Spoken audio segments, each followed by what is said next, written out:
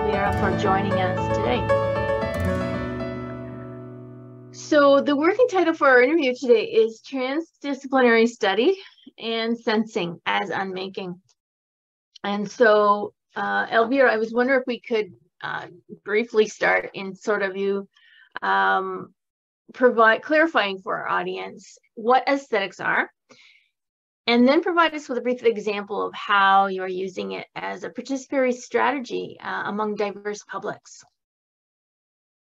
Okay, well, thanks for having me and thanks for your questions. So the term aesthetics has multiple meanings, of course. For example, it's often used in the philosophy of art as a term to describe taste or beauty, talk about taste or beauty.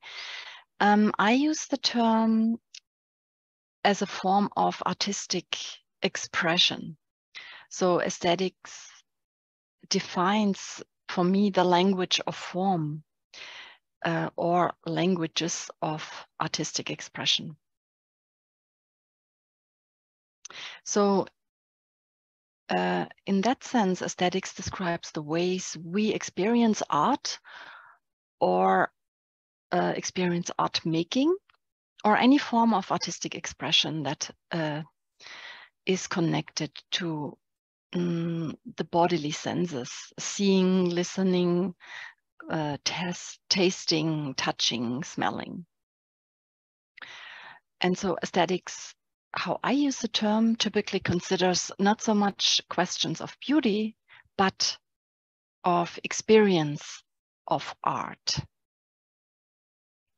As well as other things, like not just experience of art, but experiencing the world as art. Okay. So, but in the sense, in with regard to art, as a means of knowing, but knowing and experiencing the world, right? Okay. Through all our bodily senses. And that would make sense why we sort of each would transform or communicate or transfer our experiences differently. That ultimately reflects why we have different voices as creatives. Is that right? Right. So we're talking about aesthetic transformation processes, right? And aesthetics is here used in the sense that it's not a process that is based on language. And I might have to explain what I understand with an aesthetic transformation process. So in an aesthetic transformation process, participants pass on ideas or concepts to each other with the means of aesthetics, which means not necessarily just through language by, telling you something and you pass it on, but maybe this can be a drawing, it can be an image, it can be sound, anything that addresses aesthetics, which means the visual, the audible, the bodily sensible with regard to meaning making. So now the brief bio said you were doing aesthetic transformation with physicists. So who started off those communications? Did the artists provide physicists with something first, or did the physicists provide artists with something first? I had the opportunity to work with physicists in the context of an art exhibition that was curated by Sunny Care at the Agnes Etherington Center. The art project is called Drift, Art and Dark Matter, where artists were invited to work with physicists at Snow Lab around the dark matter research. And so those 4 artists would create works in response to that topic, science topic, if you like. And so the start of my experiments that I was proposing as a sort of supporting program for the Agnes was then that the artworks were available made available for the physicists, invited physicists, like 6 of them from the University of Toronto as from Queen's, where the physicists would then respond to artworks as the prompts in an aesthetic transformation process. Interesting. I can explain this a little bit more in detail and also show you maybe a visual, if you like. Sure. Yeah. Excellent. Okay. Thank you. So this aesthetic transformation experiment that I had the opportunity to undertake would ask physicists to respond to artworks of the mentioned exhibition, the Drift and Dark Matter exhibition. And here's an example by Arthur B. MacDonald, who is a Nobel Prize awardee for particle physics. He was also part of the experiment, which was very interesting, along with 5 other physicists, René Losek, Miriam Diamond, Joe Bramante, Tony Noble, and Erica Caden from the Snow Lab. And I asked the physicists to respond to a chosen artwork of their choice, with an unfiltered response, like to draw a sketch in 1 minute, something that stood out for them in the artwork, and just note it down in a quick sketch. And that sketch was then further used to think about how it can be applied to a physics topic that they are working on in terms of dark matter. I had an alternative process where we were just working with terms and words, associations. So it's definitely an induced association process that took place, expressed once through drawing and once through just terms and language. Then the physicists were asked to just frame, let's say, a burning question in their research or in terms of dark matter in a few sentences. And they would do that too. They had like 10 minutes or so. So it was all kind of limited time frames. And then they were asked, what would it look like if you would apply that drawing, for example, to this question that you just formulated? How would that look like? And just use, just pretend as if it would be it would provide serious information for you. And although this is just a game, right? It's an experiment, it's a game, it's a playful way to work with idea generating processes to around a certain subject matter. And so again, this is all in very short time frame. Ideas came up how this could be applied to the physics topic. For example, he said that it could show it shows a visible cauldron, and then so it could maybe explain the phenomena of light by an invisible source in the same way that the dark matter influences our universe without yet being seen directly. And so although this would probably just be a playful random brainstorming kind of output, it basically proved that there's some form of inspiration trespassing the boundaries of the disciplines, which means that art can be inspirational for physicists too in their idea generating process. And that was what this experiment was about. Okay.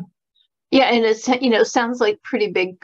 It's interesting how one artwork can stimulate a pretty big question, like where dark matter appears to be a new form of matter. where does it take us in broadening our understanding of the laws of physics at the most fundamental level? Like, okay, so I have to. Yeah, it makes me want to stay an artist personally. I have to make I have to make it clear that the first step was about an unfiltered response and association process that comes out of the artwork. And then the second, setting an intention, meant to actually set aside the artwork, go back into their own field of physics and formulate a pressing question in physics research in regard to dark matter. And Okay. that is what that means. So this is a formulation of what he thinks is a pressing question. Dark matter appears to be a new form of matter, but where does it take us in broadening our understanding of the laws of physics at the most fundamental level?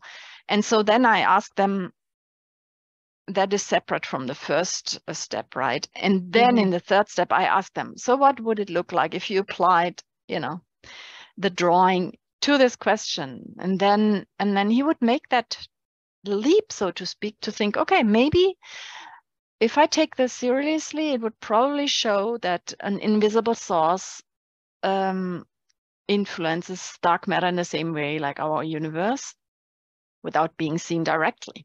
You see what that does? It's about idea generating processes, and those time constraints play a big role, because if you have like just 1 minute to think of something, to come up with something, that circumvents your let's say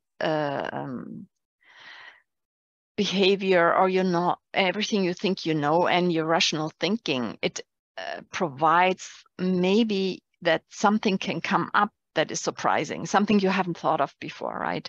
So it circumvents some habits that we have, and that's why we are doing this in these kind of short time frames. Right. So you kind of answered question 2, which was, have you found that this strategy helps to make the way we see or interact with the world around us? And you're saying it does. It says it sort of disrupts our very sort of limited parameters of our labs or of our studios, and challenges us to think across different disciplines for inspiration and insight. So yeah, that's really great. Yeah, and in an aesthetic transformation process, there's a dialogue that takes place through the passing on of images, often text too, but images or sounds, which requires to listening what the predecessor has to say, right? So it's a passing on and transforming of ideas, if you like, in form of, can have different forms. It can be a video, it can also be just an image, it can be a sound, and so on. So, but any topic can be fed into a transformation process. This is an example of a physics topic that was fed into a short process. But I also, pursued a project with my colleague, Margit Schild, who I'm researching this methodology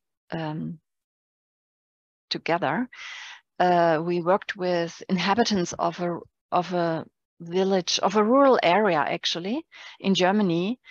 And the topic was, what do you think where home is? And what do you understand of the term home? What is your understanding of the term home? And so we started off with a video. So people would take 2-minute video sequences of their understanding of home. And it kind of this was passed on to the next person, to the next person, to the next person. And it passed from German, long-term residents of a village of farmers, a woman, for example, passing on to a refugee who just recently arrived from Africa, or it would go to a younger person, to an older person, and so on and so on. And they would respond to the predecessor's answer, and that means they would transform the original concept of home from the predecessor into their own and pass that on. So it's a give and take, and in that way, it's a collective undertaking. And so what it means is that a Is it ever multitude. comparative? What do you mean by comparative? Like I want like a well, I see how it already is comparative in some way, but I'm just wondering, is it maybe everybody receives the first image or prompt and they compare their responses, and then those, in hearing other people's responses, their second transformation, yes, you said, begins to reflect what they've heard. So they're getting sort of a more holistic understanding of what home can be or what home isn't. Like, so is there sort of some level of comparison or sharing that? Yeah.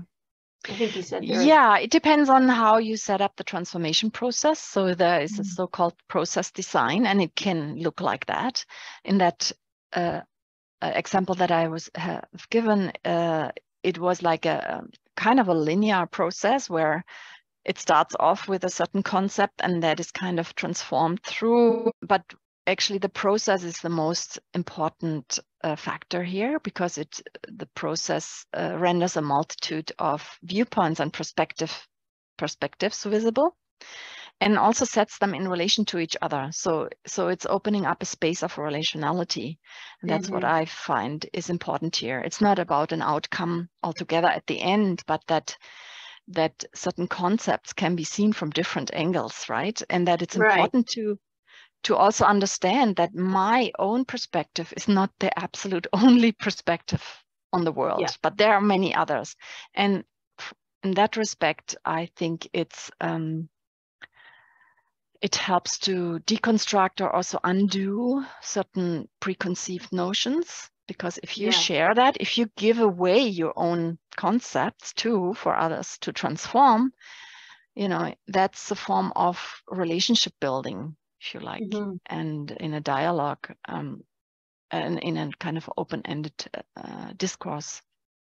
Yeah, I was going to say it's where on this, it's a type of unmaking that isn't opening up of, we're opening up one's minds and hearts to other ways of knowing, being, perceiving, thinking.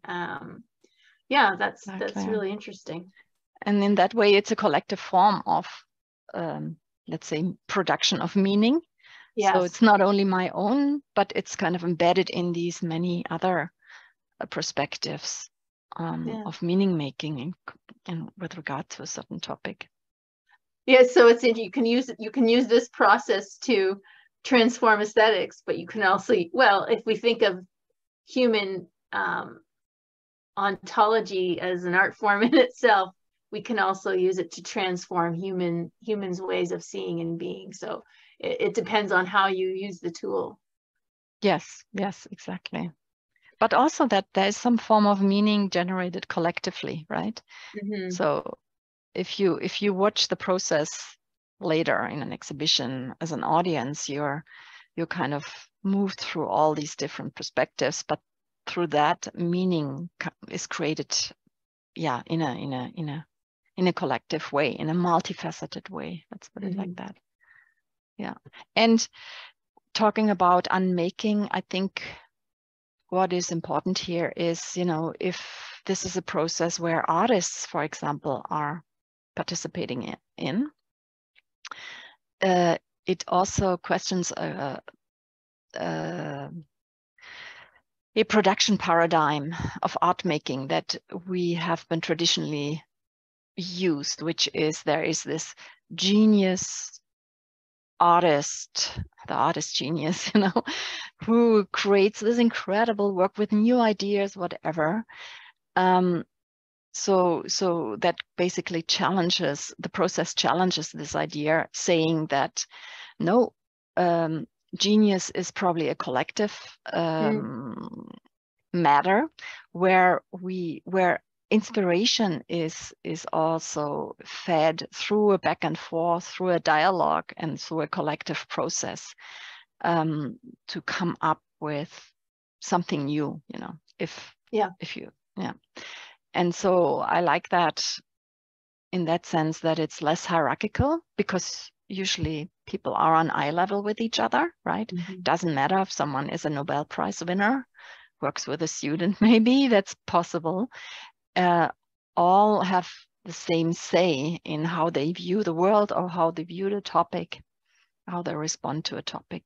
And that is some form of unmaking for me.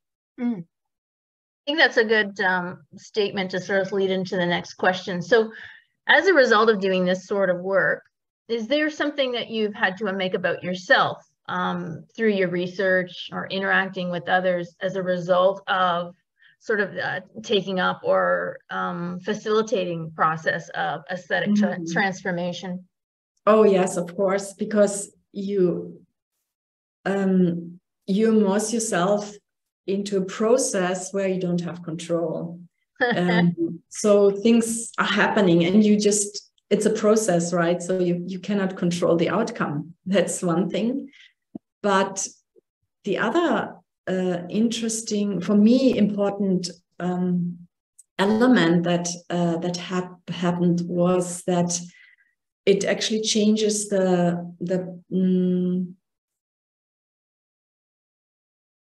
my conception of artistic activity.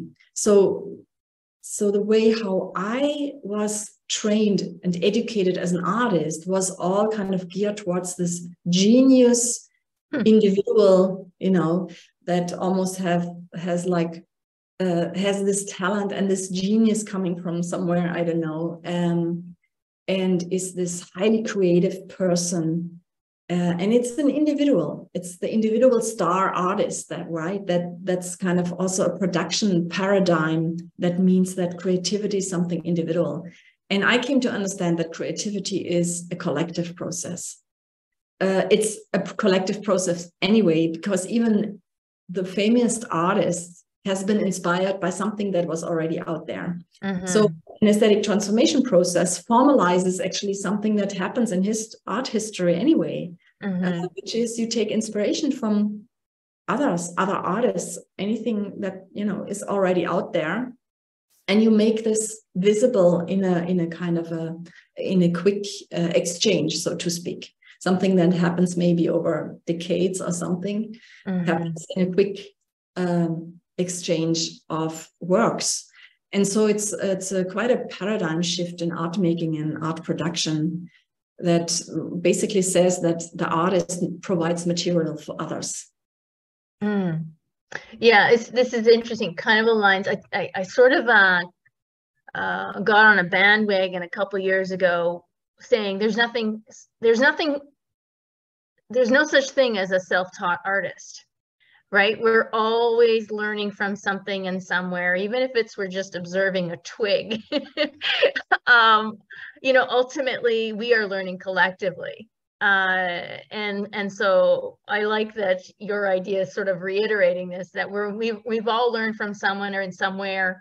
And this idea that we're geniuses alone and we've arrived at our skill alone is a huge myth, right? Yeah, interesting. So you have a really interesting article out called Communicating with Place and Plants Through Sensory Drawing.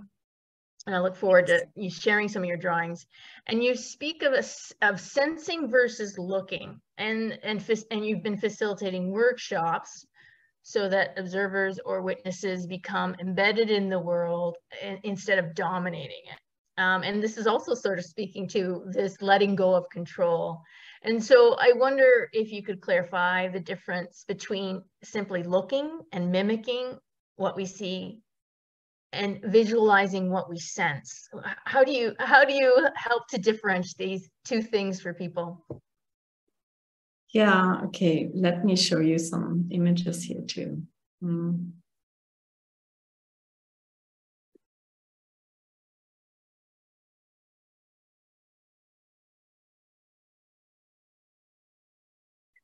So this is an example of what I call sensory drawing. So now we're shifting to, it's also a form of relational art making, because and a conceptual art of drawing, Because if you sit down and you are at a certain place and you draw what you see with eyes open, which is usually about representation, right? Representation of what the material world looks like. What I'm doing is I'm actually closing my eyes. I go to a place, or or I sit across from a tree, for example, or a plant, and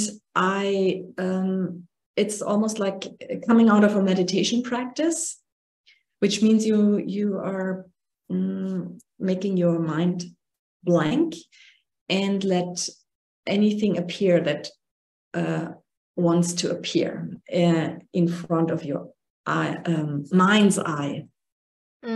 And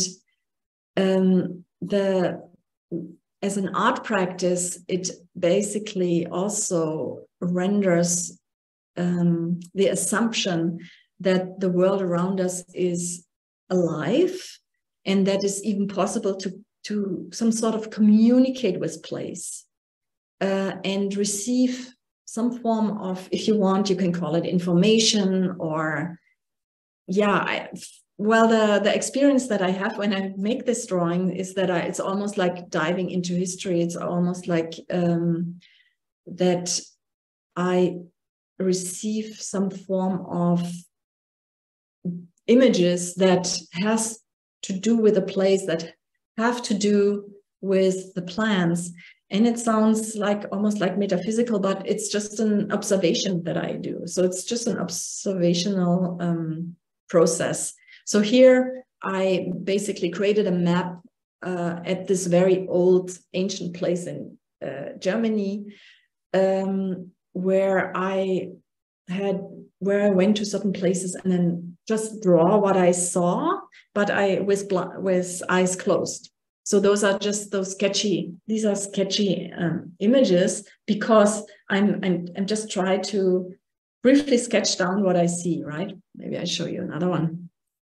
Well, can I just comment that? Yes.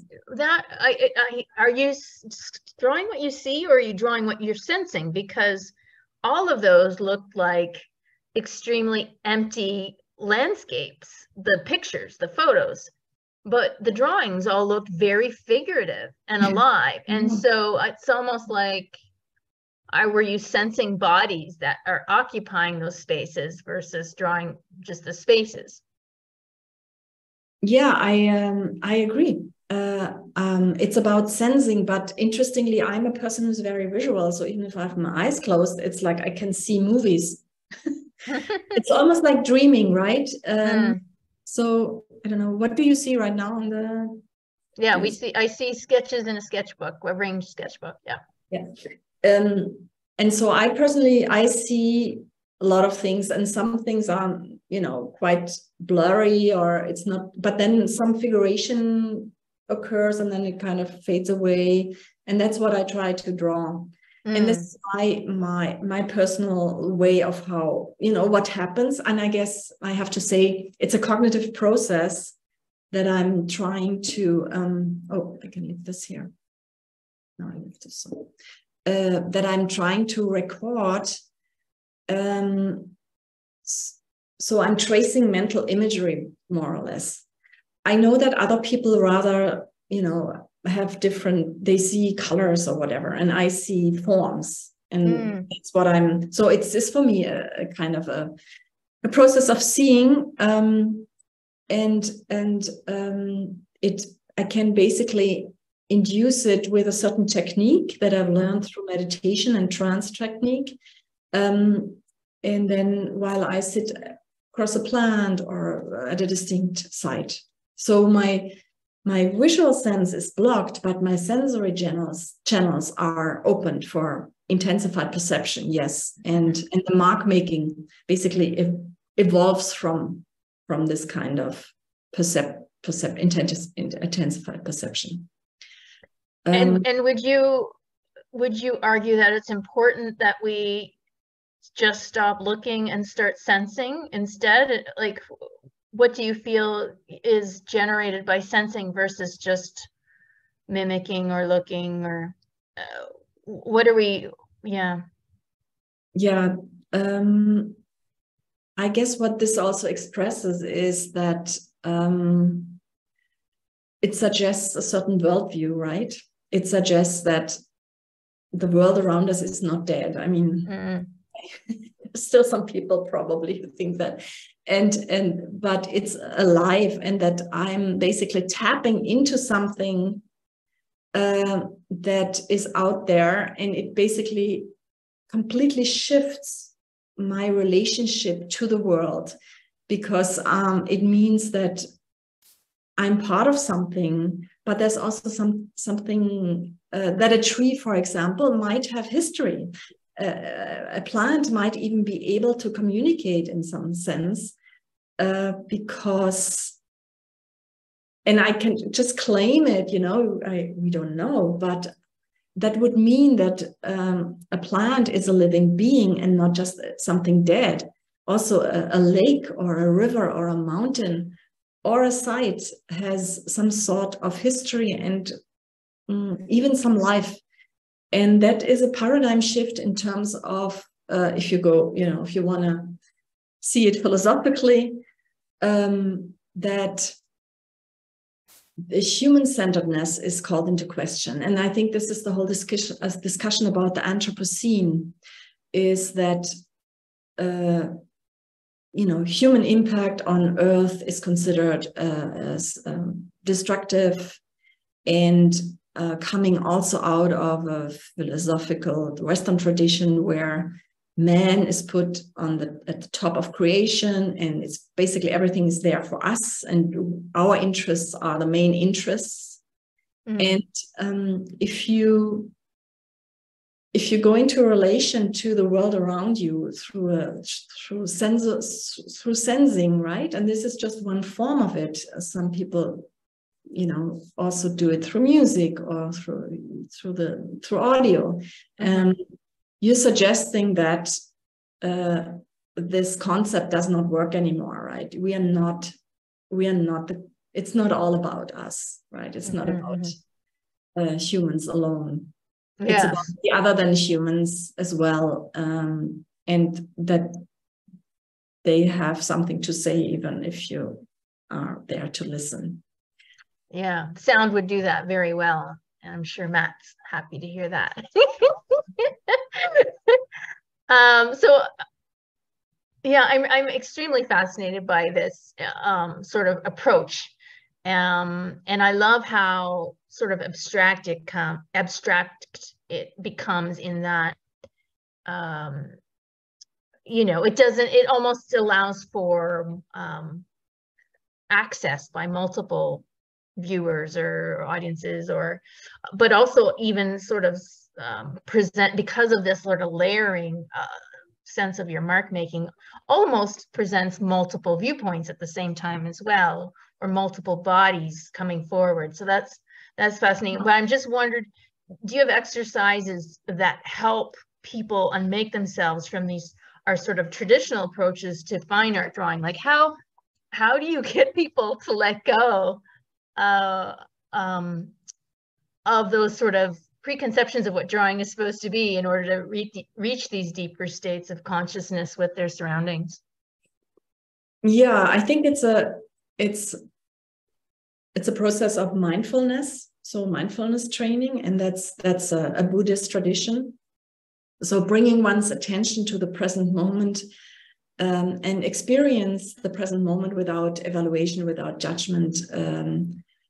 It's basically about to be fully present, whatever that means, and to be aware, and actually let go of any kind of preconceptions, and then see what's coming in, what happens. For me, it was a process to learn that, and as I said, some year-long practice in transcendental meditation and trance work with Nana Nauwelt, which is a fascinating way to shift consciousness at will, which means each one of us can do that. It's just what our mind is capable of doing, and maybe even does it all the time. For example, if you space out, if you're tired, sometimes you remember, you space out, and then you're like, sitting there and your mind wanders off, that's already this shift of consciousness that we are talking about.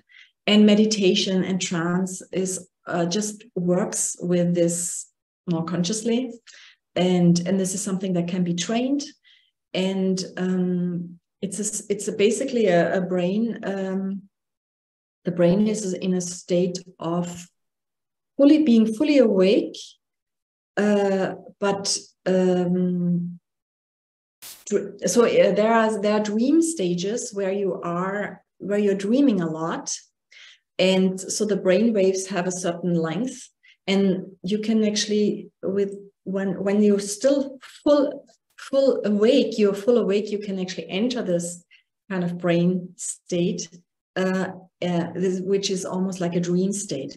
And this dreaming is something that we can train and be fully aware. And it also has to do with perception. So you have to let go, but then you also make yourself open for whatever you perceive.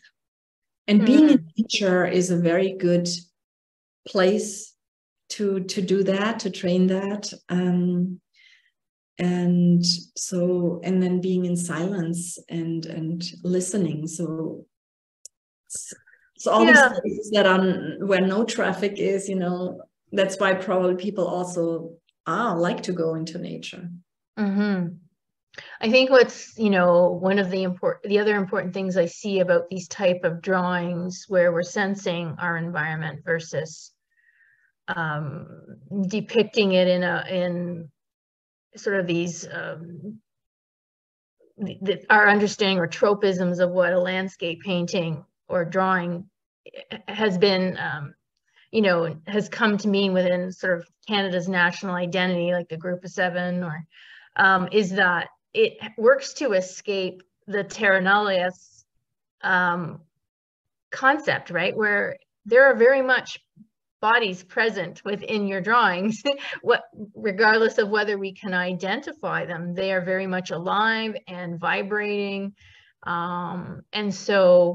And then as well as you're not trying to depict a landscape for everyone, your individual mark making or uniqueness of your mark making ultimately simply represents your experience or sensing of that landscape versus trying to depict a landscape for everyone else. So it really, works to escape a lot of those problematic issues with our traditional understanding of landscape painting or drawing.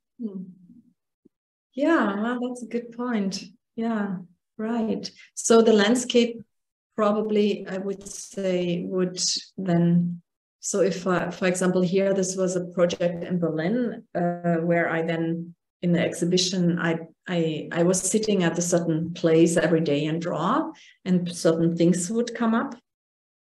And I personally, from having it done now for a lot of times and at different places, it really seems that there is some history in places that can be perceived. I don't know.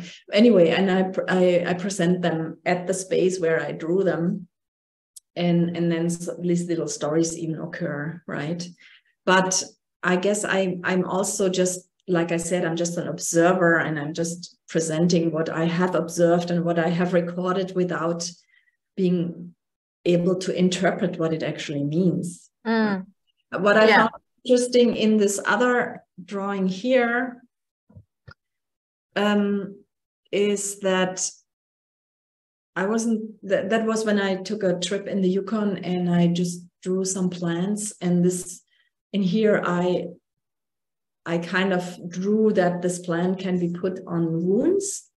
And it turns out that when I looked up the plant afterwards, that's actually really true. You can use that as a if you have a wound, you can use that for and it helps you healing. And I thought that was interesting. And then, you can always say, oh, this is your preconception, whatever. But I'm usually I don't do that. And so sometimes also when I do this I also draw people that way, portraits. I show you. You want to see a portrait of a person? Sure. Let's see. Oh, now I put this. oh dear, I put it away. Anyway, I think I didn't include that, but I can show this one here. And that's another setting where I was basically working with an orchestra, the Vancouver cool. Music Ensemble. Mm-hmm. And I would actually make sensory drawings, and they would translate it into sound. And wow. I would basically draw. I would kind of tune into the place, mm-hmm. and they would tune it into whatever they perceived. Right? Is it the gesture? Is it the mark making? Is it the form? And so that is another interesting setting where mm-hmm. the sensory drawing came into creative process with others. Yeah. Yeah, that's really interesting. Again, right, expanding that transdisciplinary notion where now you're working with musicians as well and performance. So, me included in this, I used to be, painting landscapes and ultimately looking for commercial outlets to sell them. And, so really very much part of sort of this circuit of commercial art practice and recognizing, the numerous problems that are part of that market. And just wondering, yes. I guess where, we've talked briefly about this in terms of you're not creating work for a market, like a commercial market per se. And just, I wonder if you can express why for you it's important to not necessarily consider art as a commodity. Why do you see working in this way as important to sort of counteract what's going on in that other sphere? Yeah. I think it took me a while. As a young artist, you're trained, when you're going through education and training, everything is kind of geared towards art market, and success is always if you get a show there and show there, and to understand that art making for me has become a way of a tool of critique of my own culture, and a way to express how I receive the world in a way that maybe other people can then, when they look at the artwork, then that they can connect to. But it's also an expression of my relationality to the world, especially through the drawings. But I've, whatever I encounter is something that if I express it through an artwork, it renders a certain relationship to how I am in the world, and that is important to me, and that is independent of commodification or not. And actually, it has turned out that I'm way more interested in community building, or in even in those participatory processes where people go into a dialogue, that something happens, some change happens that I think is maybe beneficial to us or to the world, then, the art market is very much determined by wealth and wealthy people. And it's not that that's great art, so I totally can enjoy that. But it's not what I think the world necessarily needs if everything is commodified, right? Mm. It's also, at a certain point, it doesn't make sense anymore. Why is one painting 2 million and the other painting is worth nothing or whatever? Or depending if what gender you are, it's 2 million more. So there's a lot of perks with that. And not that I'm enjoying all sorts of art, but being part of that commodifying process is actually the opposite what I want. I think if you ask me, I think we should rather get out of this commodification of everything. Our economy is so geared towards profit, towards everything is into a commodity, and I would rather think we should get away from that. And the gestures that I try to bring into the world and through the art is rather about something that talks about other things. It talks about relationship. Well, it's interesting, right? Because the commercial, you're talking about what you needed was community and collaboration, and ultimately that sort of commercial art market is very isolating in it, just due to the competition, right? Or always having to best everyone else or outshow everyone else, and so it can be a very isolating sphere of activity, and the sort of 15 minutes of fame can disappear very quickly. So it's it's interesting that it ultimately ties into what you're saying about I need this from my practice. I need to connect with others and be part of something that where multiple people or minds and ideas are involved. So I really liked, how you mentioned that ultimately as young artists, we grow up through an educational system that sort of purports this, right? Like it's, make objects, sell them, get become an excellent painter, an excellent drawer. And what does that mean? All for this idea of selling, and we're becoming this famous genius and whatever, international art market person. And so I'm wondering, like, what else needs to be unmade sort of about the world or the art world specifically if we are going to encourage artists to work in a more relational way with the earth, and ultimately examine how our practices can be decommodified to build community, build understanding, create meaning. What else has to be unmade, Elvira, if we want young artists to not have to take as long as we took to get to these different realizations? There is a great book by Clark Mackay. It's called Vernacular Culture. And the more I kind of grew... When I collect culture? Vernacular culture. Vernacular culture. Okay. And it's about processions, like everything that happens in a community, music making, dancing, and then also processions and puppet making, and all these practices that come from the rather grassroots practices and not high art, right? Like all the art activities that come out of a communal pool, so to speak. I found this very interesting and stimulating that art comes back to have a function for the community. But honestly, I think art should be as free as art is free. And so anything should happen. How can I say that?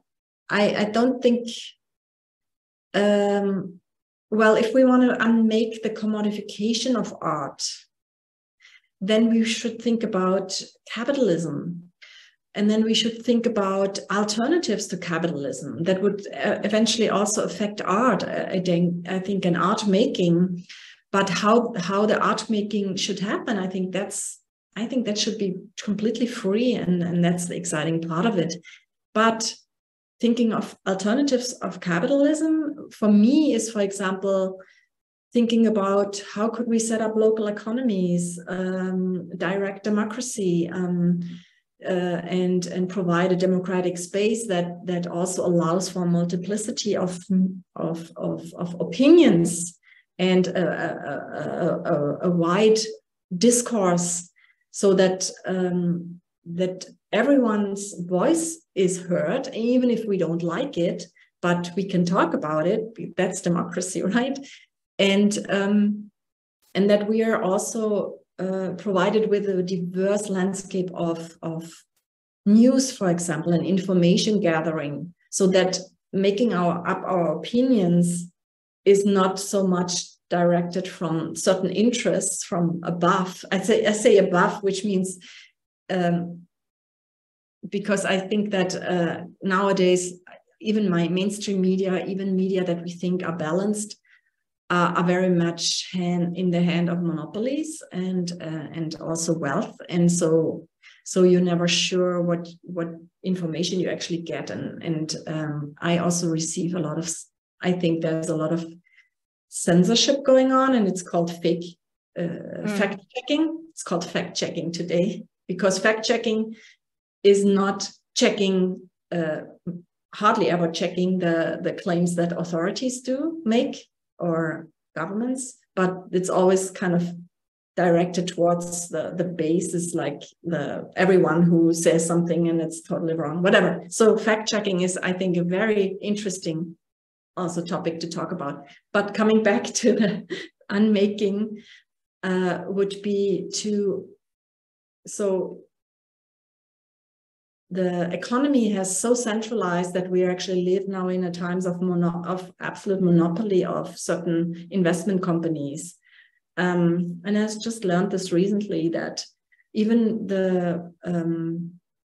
if you have the oil industry or the pharmaceutical industry or the food industry, those are not separate companies anymore. They have different names, but they're actually all owned by a few investment companies. So we have a de facto monopoly, and this is not visible to the public. So I think we are in a kind of a power relationships that are not very helpful in terms of, getting out of the mess of the Anthropocene, which is the destruction of the world, which I also blame capitalism for quite a bit.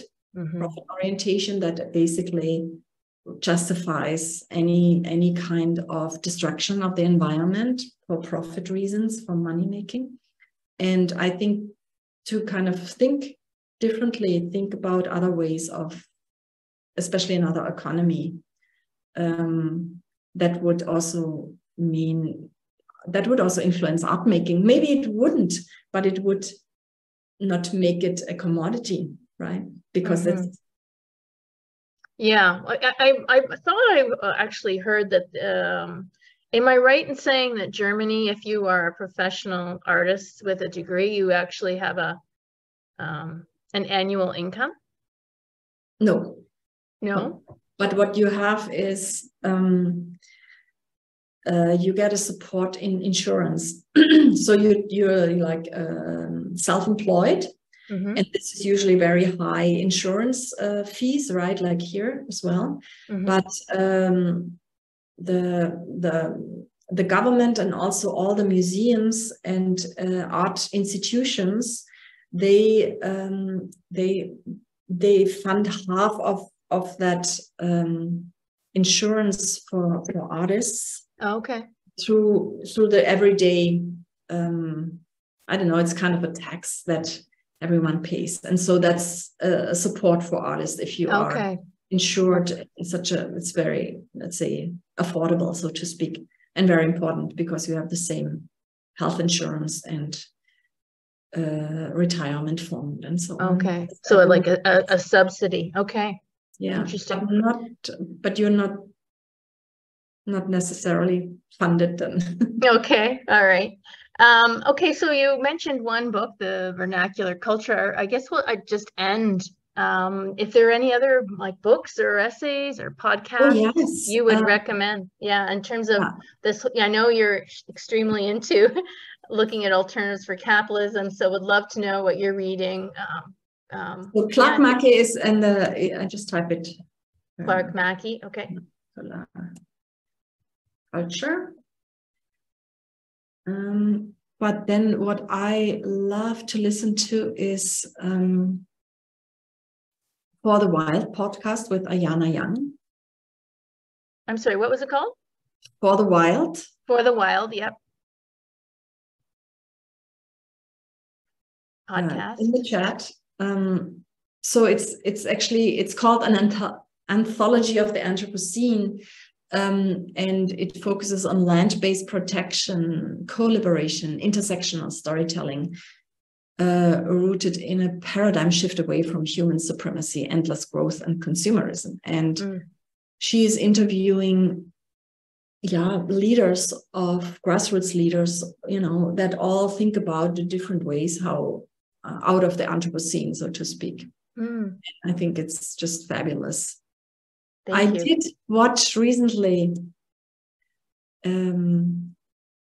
Koyaanisqatsi again. Do you remember this video, this film, Koyaanisqatsi? No, I don't think so. What? I Godfrey Reggio from 1982. 1982, this is 40 years ago. This is an experimental film where he juxtaposes human activities, cities, and so on with something that actually later also turned up in Edward Burtynsky's and Jennifer Bakewell's and Nicolas de Pensier's work on the Anthropocene, right? They created this amazing videos, Edward Burtynsky as photographed by Jennifer Bakewell. Also, this amazing film, The Anthropocene, that almost beautifies like mining projects. And Koyaanisqatsi did this 40 years ago. It's quite amazing. I was quite touched to see that.